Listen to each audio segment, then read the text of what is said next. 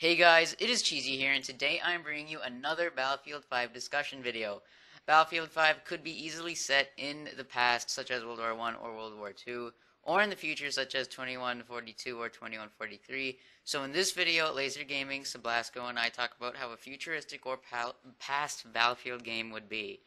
This is only about half of the discussion, so make sure to check out Laser and Saplasko for more of it, and make sure to subscribe to all three of us for tons of Battlefield content. There hasn't been much in the way of Battlefield news recently, so I apologize for the lack of Battlefield uploads, but around EA Play in June I'll be making a lot more videos, and so stay tuned for those. So without further ado, I will let the video play. Once again, make sure to check out Laser and Saplasko, and I'll see you guys later. Enjoy the video.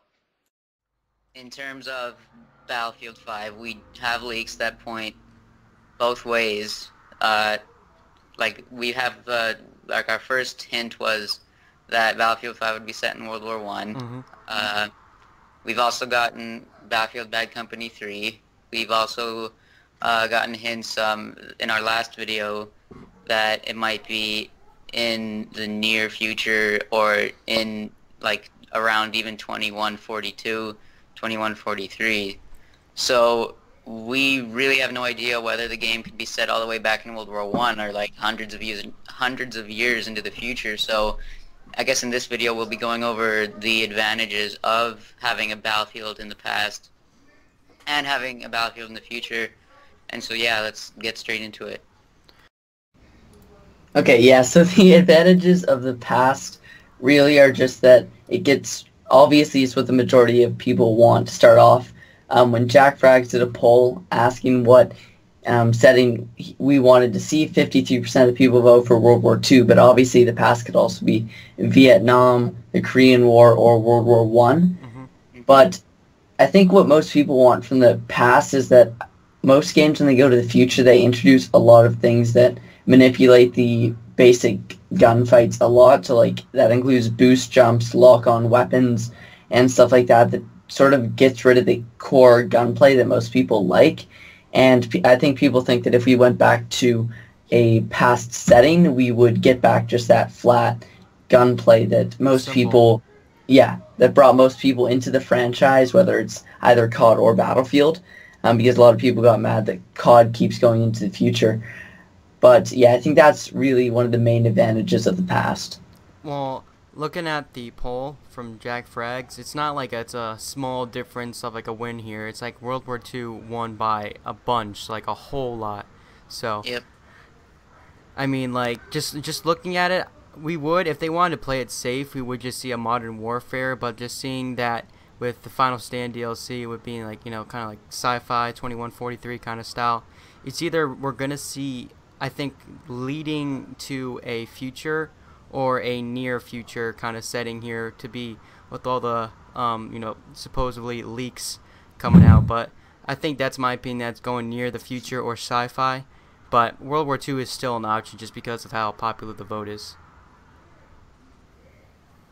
Yeah, and you know, 66,000 people voted in this, so it's not like a few people really like, I want World War II or past, but like a lot of people, over 50% of 66,000 voted for World War II or past, I guess. Well, I was looking at how many players were on like playing Battlefield today, and it's like a lot. It's like over 100,000 people, and that's over half of the people right now playing Battlefield. So over half of the people playing Battlefield voted basically in this.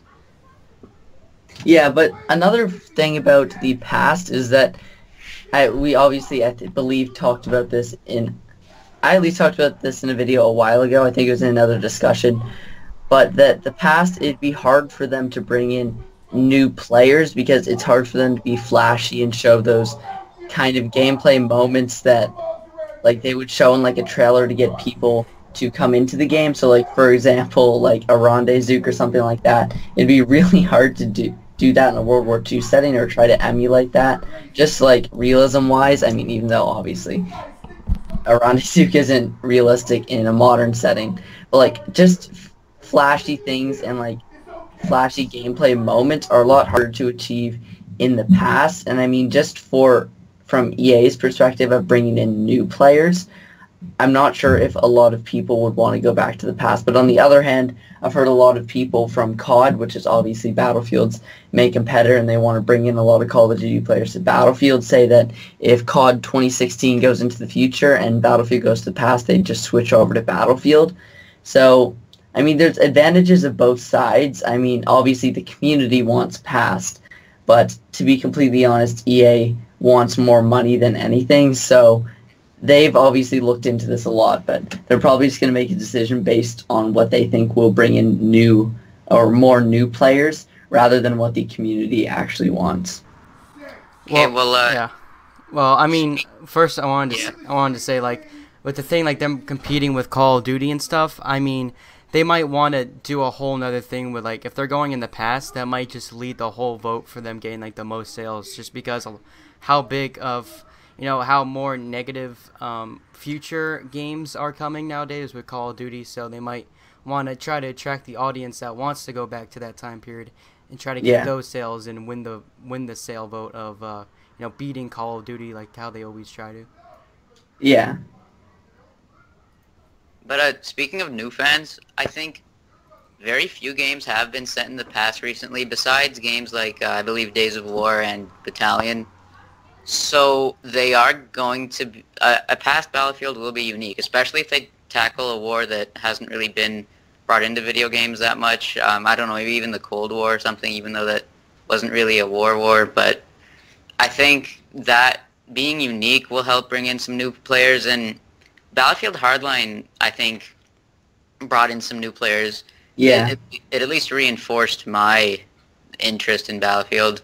It's like kind of new and unique, and so I tried it out and I enjoyed it. But uh, basically, by making it so unique, I have a feeling they will bring in new fans, or if they just stick to something safe, kind of like maybe World War II or something, then I think like what am I trying to say here? I have a feeling that they're going to try and keep it safe and bring in the old players that they lost in Battlefield Hardline rather than go for something really flashy like Far in the Future or Far in the Past. So that is pretty much it for this video, guys. Once again, this is only about half of the discussion, so make sure to check out Laser and Saplasko in the description. Once again, we upload a ton of Battlefield content, among other things, so make sure to subscribe to all three of us, and you'll never run out of Battlefield videos. So, thank you for watching, guys, and make sure to check out our past Battlefield discussions, and I'll see you later. Thanks for watching, and bye.